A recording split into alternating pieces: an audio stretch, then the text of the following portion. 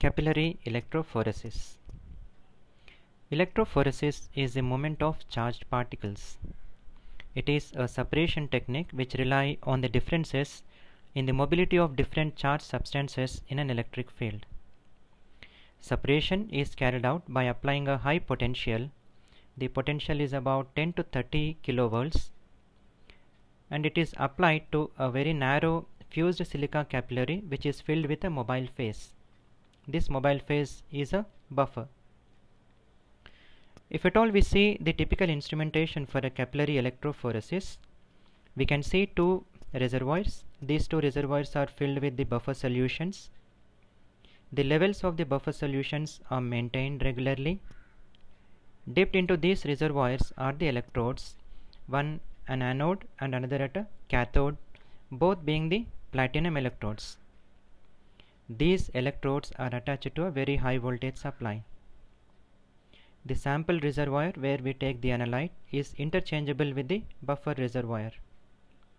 The typical buffer solutions are phosphate buffers, acetate, borate, or even some zwitterionic buffers can also be taken. They have different pH ranges. Coming to the most important part of the instrumentation is the capillary. This capillary is made up of a fused silica where a polyimide coating is present around the fused silica. The polyimide coating and the fused silica capillary, it will be very strong, and the polyimide coating will give some flexibility to the capillary. Capillary, it is filled with a mobile phase, or we call it as a buffer.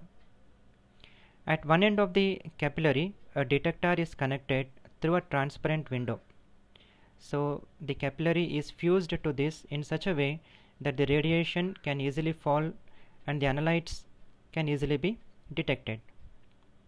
The typical detectors are rapid scanning UV detector, or DAD detector is very common. DAD detector, it refers to diode array detector.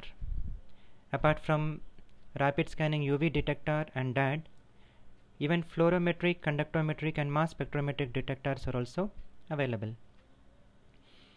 So if you can see the typical structure of a capillary, the length range from 25 to 75 centimeter, and the diameter is very thin. The total diameter is about 300 to 400 micrometer, whereas the internal diameter is very small. It is about 25 to 75 micrometer.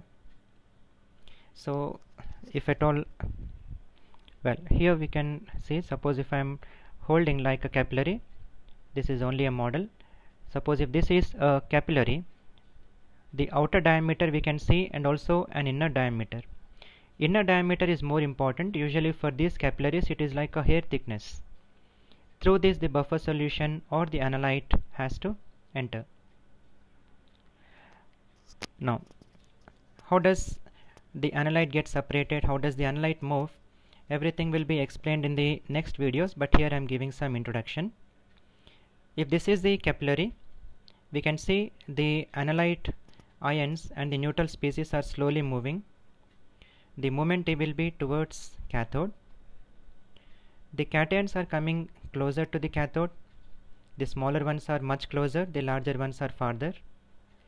Neutral ones usually come after the cations, and the anions, which are usually attracted towards the anode, they come at the later stages. The smallest anions will be the last coming analyte.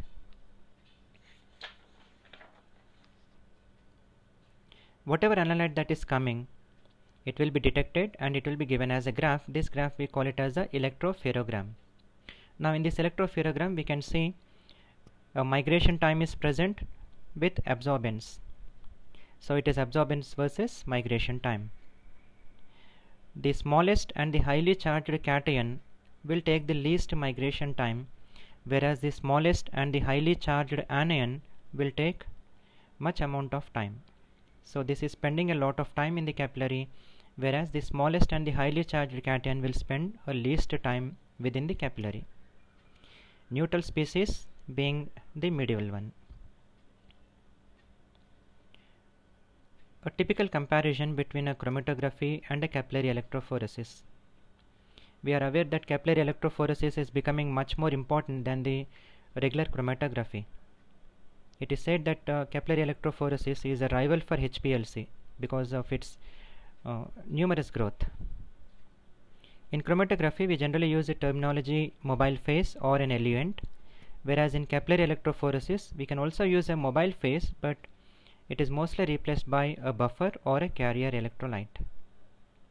Retention times are more important in chromatography, whereas migration times are more important in electrophoresis. Analyte has to be pumped. Once an analyte is taken, it has to be pumped, or if it is a gas chromatography, diffusion process is carried out so that the analyte components get separated. In the case of capillary electrophoresis, power is supplied, and in the presence of this power supply, slowly the ions and the neutral species will move towards the cathode due to the electro-osmotic flow. Once the analyte gets separated, we get a graph where we can analyze what are the components present. In chromatography, it is called as a chromatogram, whereas in capillary electrophoresis, we call it as a electropherogram. Previously, the buffers that we have discussed, some ranges have been given. The phosphate buffer has the least pH range from 1.1 to 3.1. Acetate buffer is in between, whereas the borate buffer is at a higher range, ranging from 8.1 to 10.1. Apart from these buffers, we said even zwitterionic buffers can be used. One simple example I am taking is a MES. MES is a 2,4-morpholine ethane sulfonic acid. Its pH range is around 5.2 to 7.2.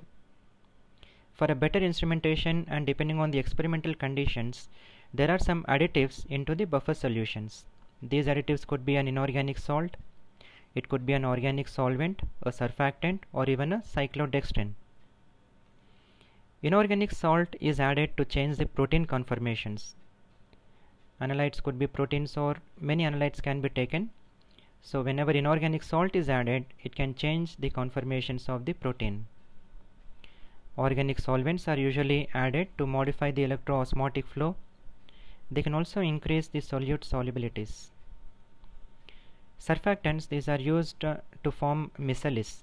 Once it is added to the buffer and the analyte solution, it will form the micellis, where the cationic ones can even reverse the change. It can reverse the charge of the capillary wall. Coming to the cyclodextrins, they provide chiral selectivity. So these are about the buffer additives. How exactly the components of the analyte move towards the cathode, how they get separated, what is electro-osmotic flow, all these things we will be discussing in our next video.